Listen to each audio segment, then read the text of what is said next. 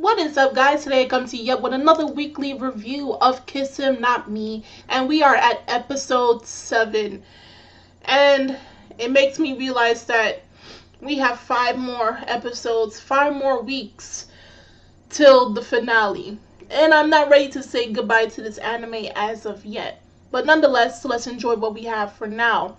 Now, for this week's episode, particularly for me, it was an okay episode. It wasn't the funniest.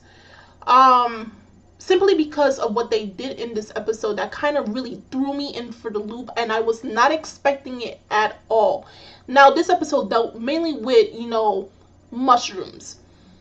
And I say that because our main characters, at this point you say main characters, the main focus group, they went on a trip, and it's because Kai and Nishina wanted to visit the burial grounds of their favorite anime character who was reflected in real life, Same Tora. So the anime character in that Kaichu anime that they're watching is a character that's reflected on a real life warrior years ago. So of course, whenever characters are based off of real people, historical people, usually they are portrayed in the anime to be a lot better looking than their real life counterpart. So they're kind of hallucinated on that part, but nonetheless it's fascinating to see that they're interested in visiting and understanding the real life Same Tora. So they go there with the guys, and they go to the burial grounds and they visit that place.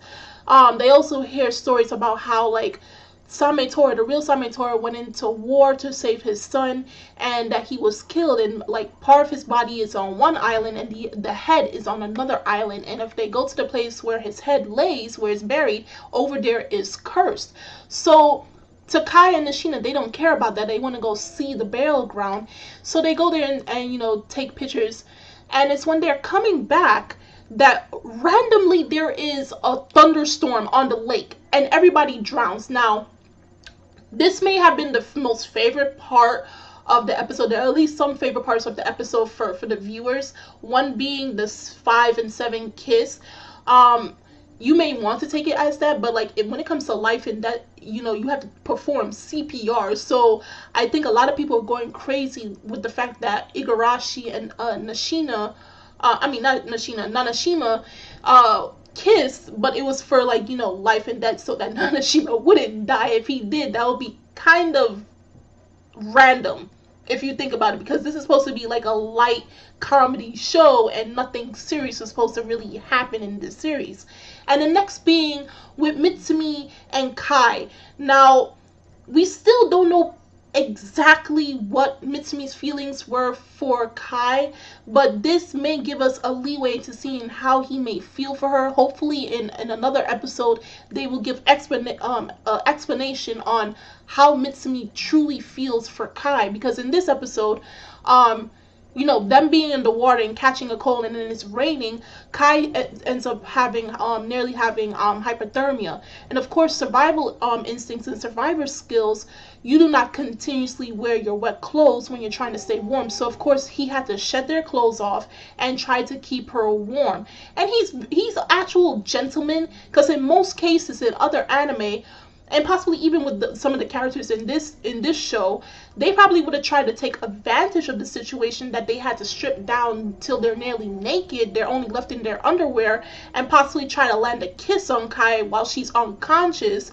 But like I said, they may have attempted, possibly they may not go all the way through, but they could have attempted. But Mitsumi did not do that. And then he was also very sly, is that like he puts back on her clothes while looking away, and she's still unconscious, and when she wakes up, he practically denies on what has happened. She's thinking that when she wakes up, she always had her clothes on. So Mitsumi, you get extra brownie points in this episode, because you continue to be the best guy in this series. Okay, that was possibly my favorite moment, because it shows that Mitsumi is a type of person that respects her boundaries, and he does care for her. We just want confirmation on what his feelings are for her. That's all I want. And I think this may be the leeway to show us, what his feelings will be for her in the future. If he still thinks of her as a very good friend, or he actually does care for her and sees her as a woman. So, like I said, there was some spirits. This episode threw some loophole for me, so that's why like this episode wasn't as strong as the other episodes, because we were dealing with spirits in this episode, and they were using charms, and there was even they threw in a reference for Naruto. You have to keep out for those references, because that's what Kiss Him Not Me does. They like to throw out a lot of manga and anime references in this show, and one of them had to be Naruto. And it comes to find out that all these spirits that they saw in this episode was due to the mushrooms that they ate back in the cabin. But to some extent, actually, what they saw was actually true, because the charm that Mitsumi was using against the Sametora spirit before it tried to kill him and Kai, it was damaged. When they were back in the cabin, they think everything's okay. He looks at the charm and it's slightly damaged. It's teared up, and it looks like it's weared out, and it looks like only Mitsumi knows that to some extent everything that they experienced back on the other island was actually true. So some stuff may have been false, but there was to some extent some of the stuff that they experienced actually happened. So I mean, it was weird. It kind of came off track from what we're usually used to. So it didn't really have a big impact in this episode like the other episodes. The comedy wasn't all that huge. It was okay to some extent, but it was still enjoyable to watch, but possibly not as enjoyable as the past 6 episodes that happened before. But nonetheless, from what I saw in the preview, which I won't spoil because some people may have try to skip that part, we're gonna get some character growth for one of the characters.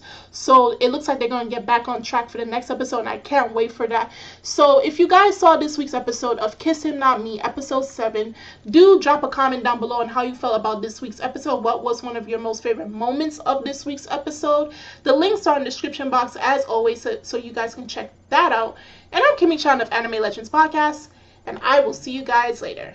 Bye!